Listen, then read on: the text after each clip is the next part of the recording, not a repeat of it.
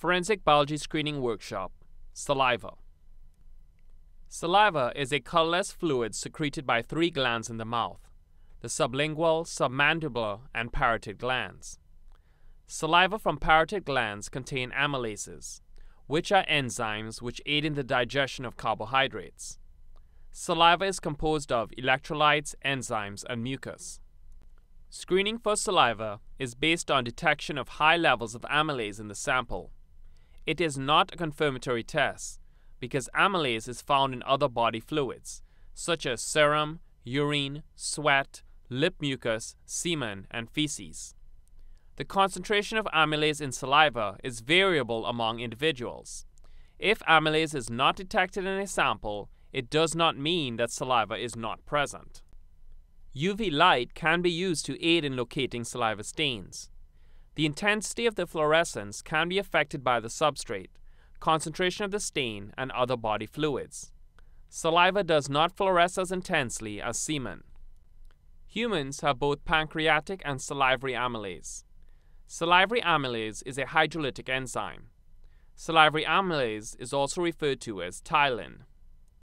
Alpha amylase is found in humans, elephants, rats, and pigs.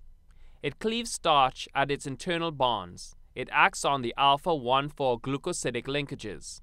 This allows for compound hydrolysis, the total breakdown of starch to maltose or glucose and dextrin. Beta amylase is found in plants. It cleaves only the alpha-1,4 glycosidic links.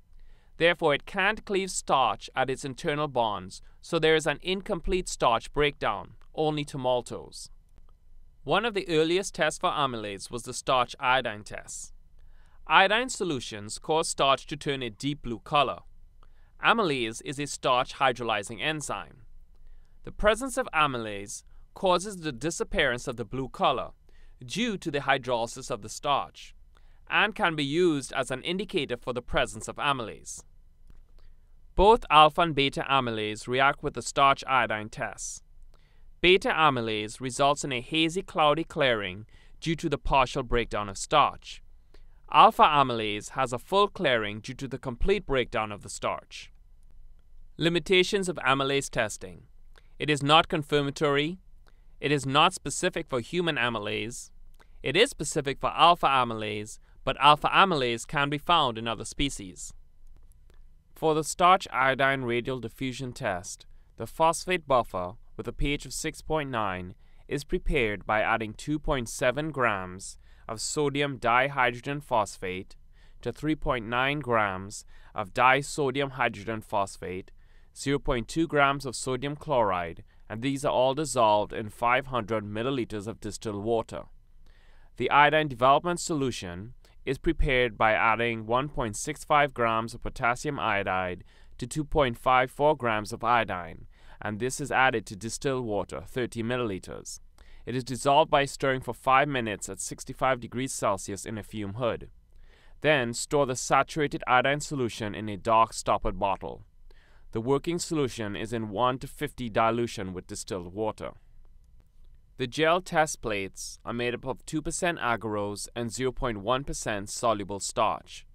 They are made up by combining phosphate buffer at a pH of 6.9, 10 milliliters of that, agarose 0.2 grams of that, and soluble starch 0.01 grams. These are heated to boiling, and you continue stirring constantly until all the agarose is dissolved. Then, divide the gel solution and pour into 3 2-inch disposable plastic petri dishes and allow to polymerize completely. Then store the gels inverted at 4 degrees Celsius. This is done to retard dehydration. To perform the starch iodine radial diffusion test, extract a small piece of stained material with 50 microliters of distilled water. Run at least one positive control consisting of a known dilution of fresh liquid saliva, 1 to 500 in distilled water, and a negative control consisting of just distilled water. Some laboratories add a second positive control consisting of a 1 to 100 dilution of fresh saliva. Punch holes in the gel plate with a vacuum pipette, leaving 1.5 centimeters between the sample wells. Place samples to be tested in the sample wells using a pipette. Each well holds approximately 4 microliters of liquid. Cover the petri dish and place in an incubator at 37 degrees Celsius for 6 hours or overnight. Stain the plate by pouring a 1 to 50 dilution of saturated iodine solution onto the surface. Then rinse with distilled water. Clear circles around the wells indicate areas of amylase activity. The diameter of the clear circle is proportional to the square root of the concentration of amylase. Record the diameter and results in notes. A positive test is one in which the ring size is equal or greater in size than the positive control. Some laboratories assess the level if more than one positive control is run. An inconclusive result is one in which the ring size is less than the positive control but greater than the negative control, and a negative result is an absence of any clear ring. Here is a short video showing the amylase diffusion method.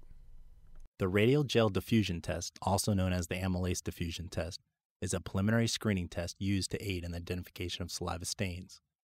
After putting on appropriate protective gear, the analyst begins by punching holes in the gel plate with a vacuum pipette. The plate is then turned over and each hole is labeled according to what sample will be placed there. Samples are added to the appropriate wells. A 1 to 500 dilution of saliva and distilled water is used as a positive control. Distilled water is used for the negative control. The gel plate is placed in a 37-degree incubator for 6 hours or overnight. After removing the plate from the incubator, a dilution of saturated iodine solution is poured over the plate.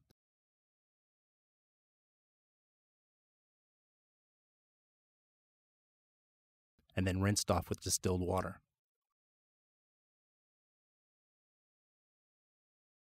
Clear circles around the wells indicate areas of amylase activity. A positive test is one in which the ring size is equal or greater in size than the positive control. An inconclusive result is one in which the ring size is less than the positive control, but greater than the negative control. A negative result is given by the absence of any clear ring. The Fatibus test is another test that is used to measure amylase. It is commercially available and it is a blue starch polymer. The blue dye is covalently attached to the starch, and upon hydrolysis, a product is obtained which is colorimetrically evaluated. For the Fatibus test, you need the Fatibus tablets, which are commercially available, 0.5 molar sodium hydroxide, which is also commercially available, and to perform the test, simply follow the instructions on the product insert. To perform the test, place a small piece of the sample material in a 10 by 75 test tube. In a second tube, place an equal-sized piece of known saliva stain as the positive control. In a third tube, add no sample, that's your negative control. Add 1 milliliter of distilled water and a quarter of a Fatibus tablet to each tube using clean forceps. Vortex to mix thoroughly. Then, incubate at 37 degrees Celsius for 30 minutes. Add 0.25 milliliters of 0.5 molar sodium hydroxide to each tube to stop the reaction. Centrifuge for 5 minutes. A transparent dark blue supernatant of equal or greater intensity than the positive control is regarded as a positive test for amylase activity. A blue color that is less intense than the positive control but darker than the negative control is considered inconclusive for the presence of amylase, and no blue color is considered negative for the presence of amylase. This shows what you would expect to see after the Fatibus test is completed. The two tubes on the right both show a positive result. The tube on the left, which is clear, shows a negative result. Here is a short video showing how to perform the Fatibus test. The Fatibus test is a preliminary screening test to aid in the identification of saliva. After putting on appropriate protective gear, the analyst places a small piece of the sample material in a test tube. In a second test tube, a piece of known saliva stain, the same size as the sample, is used as a positive control. A third tube, with no sample added, is used as a negative control. Next, 1 milliliter of water is added to each test tube, and a quarter of a Fatibus tablet is added to each test tube. The test tubes are then vortexed and placed into an incubator at 37 degrees Celsius for 30 minutes. After the tubes are taken out of the incubator, sodium hydroxide is added to each tube to stop the reaction. The tubes are now centrifuged for 5 minutes.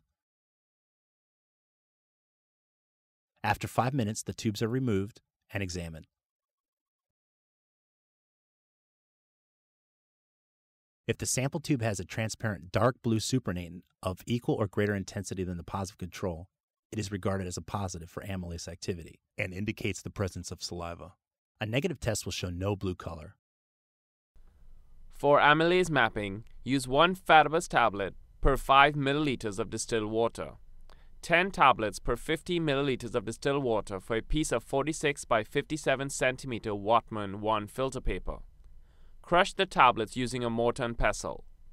Mix the Fatabus tablets with distilled water and put in a sprayer.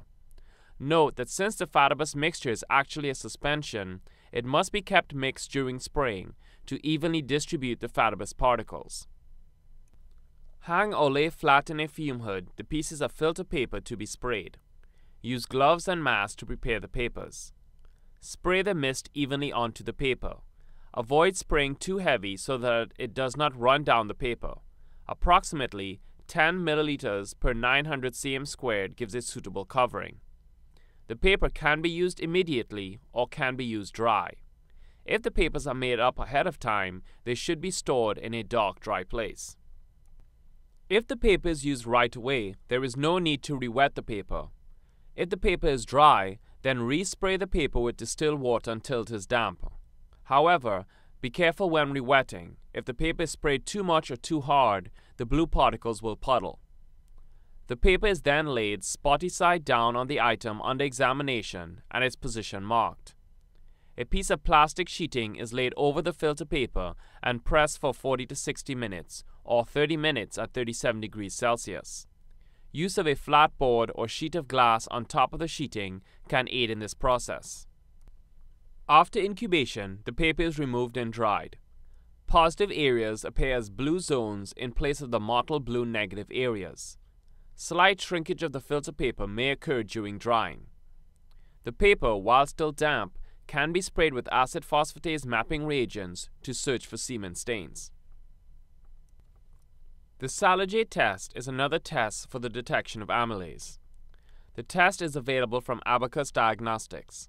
It is sensitive, simple, and reported to be more accurate than other tests.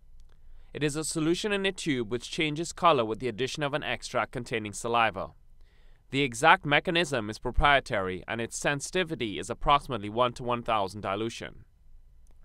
The Saliva test kit is commercially available and its storage instructions are on the product insert. To perform the test, place approximately a 5 mm square cutting or 1/2 of a swab into a sterile 1.5 ml microcentrifuge tube. Place an equal sized piece of known saliva stain as a positive control in a separate sterile 1.5 ml microcentrifuge tube. In a third tube, add no sample. This is your negative control. Pipette 30 microliters to 50 microliters of sterile deionized water into the tube. Incubate for 30 minutes at room temperature. Allow the test vials to warm to room temperature, then remove bubbles from the test vials by gently tapping the vials. Add 8 microliters of the sample to the test vial and mix gently. The result is red after 10 minutes. A yellow color change indicates a positive result. No color change indicates a negative result. A negative result indicates that there is no saliva present or is below the limit of detection of the test. This picture shows the results of a Saliva test. The 4 vials on the right all show positive results, and the vial on the left is what a negative result would look like. Now here is a video showing how to perform the Saliva test. The Saliva test is used to determine the possible presence of trace levels of saliva. After putting on appropriate protective gear, the analyst takes a small cutting of a swab and places it into a microcentrifuge tube. Next, sterile deionized water is pipetted into the tube, which is then incubated for 30 minutes at room temperature. After allowing the test vials to reach room temperature, it is necessary to remove any bubbles that might have formed by gently tapping on the side of the tube. Then, 8 microliters of the sample are added to the tube and gently mixed. After 10 minutes, the color of the liquid is checked. A yellow color change indicates a positive result. No color change indicates that there is no saliva present. Another test for saliva is the Rapid Stain Identification (RSID) of saliva. In the S area of the strip, there is anti-human salivary amylase mobile monoclonal antibody conjugated with colloidal gold. If human salivary amylase is present in the sample, a mobile antibody-antigen complex is formed and travels to the T area. In the T area, there is anti-human salivary amylase stationary monoclonal antibody. Stationary antibodies in the T area catch the mobile antigen-antibody complex, and this forms an antibody-antigen-antibody complex. When the antibodies aggregate, a red line is formed. In the C area, there is an internal control. In the C area, you bind mouse antibodies with anti-mouse IgG, which ensures that the fluid transported the length of the strip and the test is working properly. To perform the test, place a small cutting of the stain into a 1.5 milliliter microcentrifuge tube. Add 200 to 300 microliters of RSID extraction buffer. Then incubate for 1 to 2 hours at room temperature. Remove 20 microliters of the extracted sample and add it to 80 microliters of RSID TBS running buffer in a new tube. Then add the total 100 microliters to the sample well of the RSID card. Read the results after 10 minutes. For a positive result, you should see the test line and the control line. For a negative result, only the control line will be present. An invalid result is indicated by no line at all or only the test line is present and no control line is seen. False positives with the test occurred with breast milk, fecal material, and vaginal fluid. False negatives occurred due to the high-dose hook effect. A sample containing up to 50 microliters of saliva did not result in a high-dose hook effect. However, if a high-dose hook effect is possible, dilute using 1 to 100 dilution of the sample.